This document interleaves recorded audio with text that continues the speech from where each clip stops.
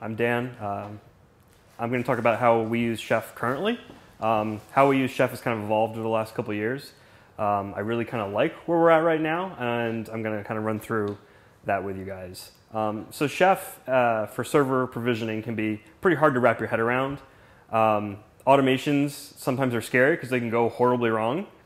But without Chef, your server infrastructure is basically set it up and don't touch it. And just stay away and hope that things don't break. But Chef, it has a learning curve, and you might struggle with it.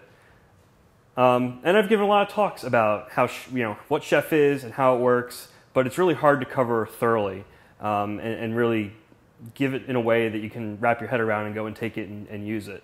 So we're going to start with the premise that the good news is that Chef works the way it's supposed to. Use it as a tool. Don't necessarily worry about all the ins and outs, at least as you're getting started.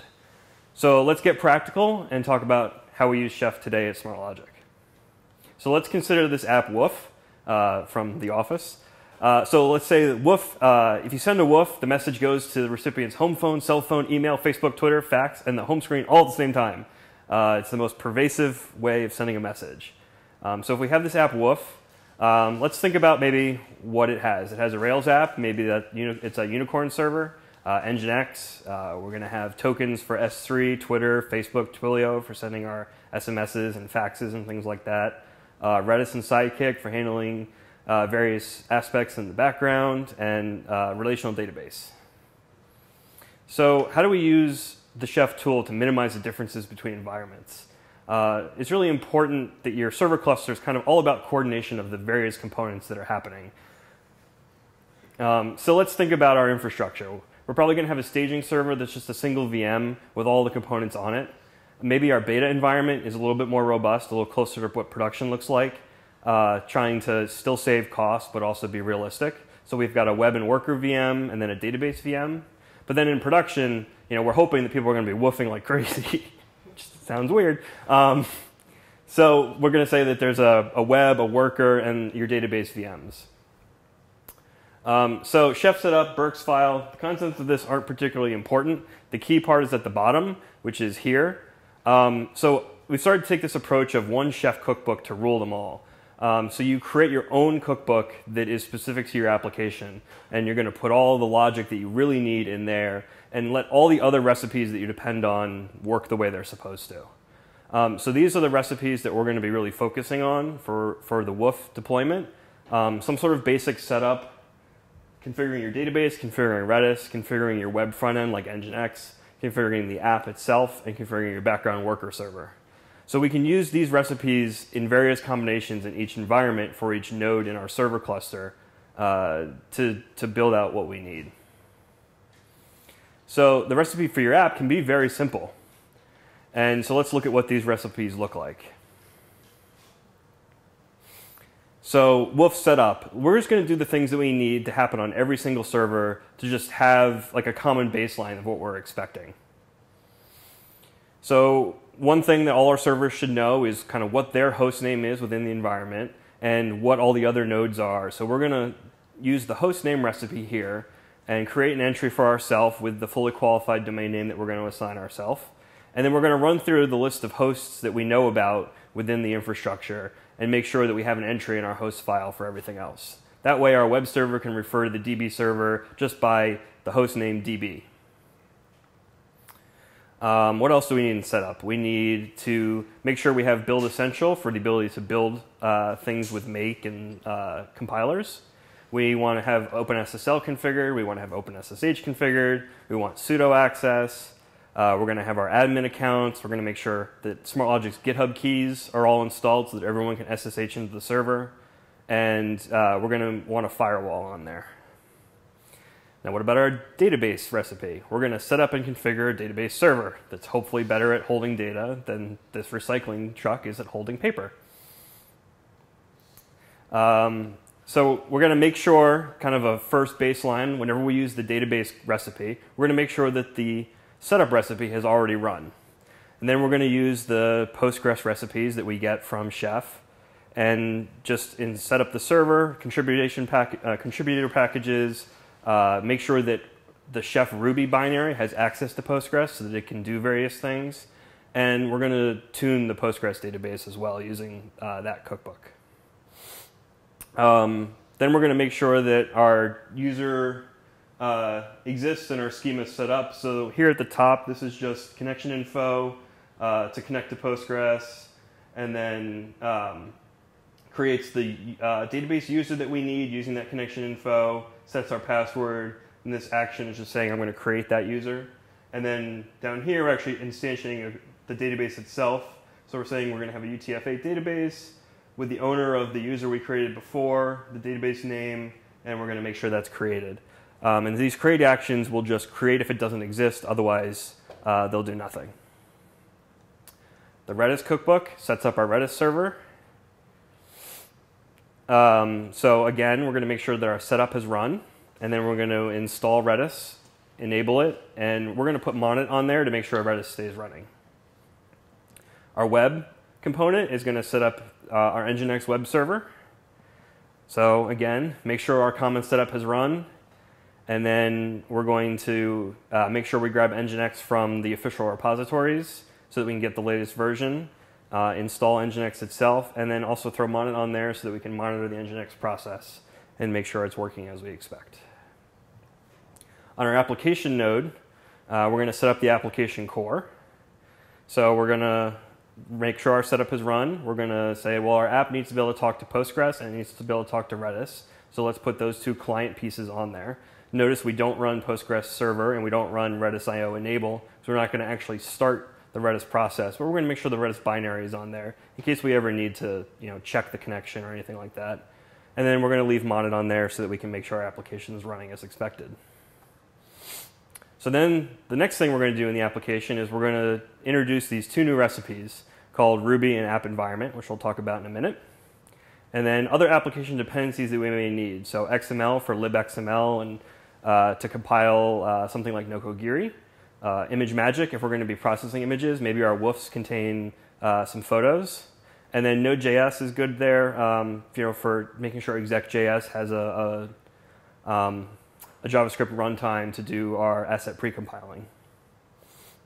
Another thing that's good to do in this recipe is to rotate logs. This is not particularly interesting. We're just making sure log rotate's installed, templating out a logrotate.d file, and then we're just saying, well, we're going to look inside shared log for the environment that we're deployed to for that log file. We're going to rotate that. And then when we do, we want to touch this PID file so that Unicorn knows to reopen the log files. So I introduced two new recipes in that last one, so we're going to take a look at those now. So I introduced Woof Ruby, which is going to set up our Ruby and install bundler. So we're just going to pull in the RBM cookbook and Ruby build. We're going to use that cookbook to install the Ruby version we're expecting and make sure that that Ruby version has bundler installed, because that's all we really need to bootstrap ourselves onto the server. The app environment cookbook, this is just a bunch of folder structure. It's basically laying the groundwork for Capistrano, but it's the only reason it's actually making the whole structure and not letting Capistrano do it is because on the next slide, we're going to template out our database.yaml file and our .env file to be able to load up all our configuration. So that's what these two blocks are doing. The Woof worker node needs some stuff to be able to set up for background workers. So again, make sure setup is run. The worker probably needs to talk to the database. Might be convenient to have the Redis binary, client binary on there, so we put that on there, and then Monit to make sure Sidekick or whatever background processor we're using stays running. The Ruby and app environment folder structure and Ruby binary make a repeat appearance here, as well as dependencies that we may have specifically for the worker node. So then the cookbook you've created, you should give it some sensible default attributes. Kind of just running through these really quick, they're probably hard to read, but the Capistrano base, just home deploy apps, deploy to apps/woof. Maybe assume the default environment that we're deploying out is production. The database will be called woof. The adapter for the database.yaml file will be Postgres. But by default, we'll just connect as the Postgres user using the root password for Postgres. We'll assume it's on localhost, 25 data connection on the database pool, Ruby version of 2.1.3, and the environment settings, that's just a hash that we're going to use to template out that .env, export a bunch of variables for our tokens, which we're about to get into. So just to review our cookbook architecture, the ones across the top here are the ones I mentioned kind of specifically early on plus setup. So you notice that they all call setup, and then we also had worker and app call out app environment in Ruby. And the thing that Chef does is whatever combination of these top ones we use, it will ensure that the bottom ones only get run once, even if they're called multiple times. So now we're going to configure our nodes. We're going to remove a bunch of stuff we don't need, because Bruce Willis is very upset about what NASA did to his design. So, sorry, this is funny. The woof config key within the node description and the run list kind of varies significantly from node to node. Most specifically, the firewall and Postgres keys vary, and then the run list. So we're going to focus just on those. Your node configuration will probably have a bunch of other kind of boilerplate stuff that really won't change from file to file. So we're just going to kind of ignore that right now. So let's talk about firewall rules. So our network architecture that we kind of laid out was a staging beta with a web app worker and Redis database, and then production web and app, a worker, and database/Redis. So these are the ports that we need to worry about and the connections. So staging, everything self-contained, just port out 80 to the rest of the world. The web and worker want to expose 80, and the database and Redis want to expose their Redis and database ports, but only to the worker. And then kind of the same deal over here. Your web server is going to spit out port 80. Worker is not going to have to spit out anything. And then the database and Redis connections need to both be exposed to these two servers. So we're going to run through how to do that. So this is a snippet of your JSON file that configures Chef to actually make changes to the servers. So we're specifying firewall rules here. So the staging server, like we said, is just going to expose port 80 to everybody. You'll notice that we don't include port 22 because the cookbook always makes sure that 22 stays open for SSH, no matter what we define. The beta app and worker also exposes 80, and the database server exposes 5432 and 6379 for Postgres and Redis, and they're exposing it specifically, allowing connections from the source 10.0.0.2, which was the IP of our worker. Our production server will expose port 80 to the world. Our worker doesn't have to expose anything. And our production Redis and database server will expose Postgres on 5432 to both .5 and .6, and Redis on 6379 to both .5 and .6. So now we're going to talk about how Postgres gets configured for each one. So on staging, Postgres is going to be running there because it's everything on one machine. Just some interesting highlights here. Enable the other repositories for Postgres. Grab a very specific version. And then the config PG tune, that was that last recipe that we ran under Postgres to actually tune your configuration. And so this will set up basically the right memory allotments and simultaneous connection allotments based on various settings. Desktop is kind of a very all-around mixed, where you're assuming other things are running on the machine. So since staging is running the web server as well, we'll run it in desktop mode. So for the Redis server, all of that's pretty much the same on beta, except that we're going to, now on the listen addresses, we're going to add 10.0.0.2, which I didn't update, that should be .3. And then for the Postgres HBA config, so this is Postgres's ability to say, I'm going to allow connections from where, kind of on top of the firewall rules. We're making sure that the WOOF user is allowed to access from 10.0.0.2, which is the web server. And then the PG tune, since we're getting more isolated and there's really not much else running on this server, we'll run it in web application mode. Your other options are like data warehouse mode, transactional mode, various things depending on the types of inserts and things that you're going to do. And then allow more connections. And then on production, the only other thing that's different is we now have 2 servers that are going to connect to the database, because we have both the worker who's going to connect and the web front end that's going to connect. So we have 2 lines, one for allowing .5 to access and one for allowing .6 to access. Okay, so now we're actually going to look at application-specific settings. These are pretty straightforward.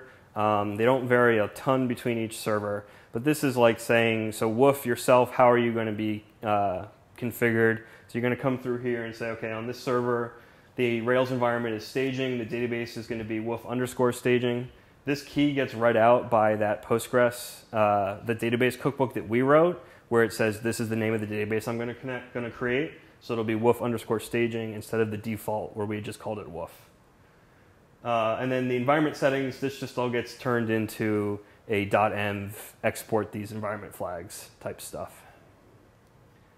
The beta app worker is going to be, we're going to have a Rails environment we're going to call beta. It's going to have woof_beta as its database. And then this is where we start to specify the hosts. So this way the beta web server can refer to the database server just by db1 because it'll be in its host file. And then its settings. And then production, again, very similar. Production environment, production database. 2 other hosts to worry about, so the db1 and worker1. And then the worker, it's basically the same thing, except it's concerned about, well, that should be web1. And, okay. So now we're going to look at the application run lists. So what recipes are we actually going to run on each node? And so this is kind of the breakdown here. Basically, we're running everything on staging. On beta, we're just running web, app, and worker. On the database and Redis server for beta, we're just running DB and Redis. And then in production, we're going to run web and app, we're going to run worker, and we're going to run database and Redis on the 3 servers. And then you notice that New Relic I put in the run list on each one because we want it there. It's specifically written to do the New Relic server monitoring, but I don't really consider it part of the application. It's part of the server infrastructure. So I like to add it to the run list kind of independently because I don't think that our app should mandate that the server it's being run on has the New Relic server monitoring, but I want Chef to put it there. So here's how you write the run list for each one. Pretty straightforward. And again, and again, and one more. So here's our full system architecture. This shows the servers, the run list, and then also what the firewall ports that we were exposing. So, are you confused? Are you amazed? Amazed. Okay. Well, don't worry. It's a process of trial and error. But you've got this. You can look really awesome by using Chef.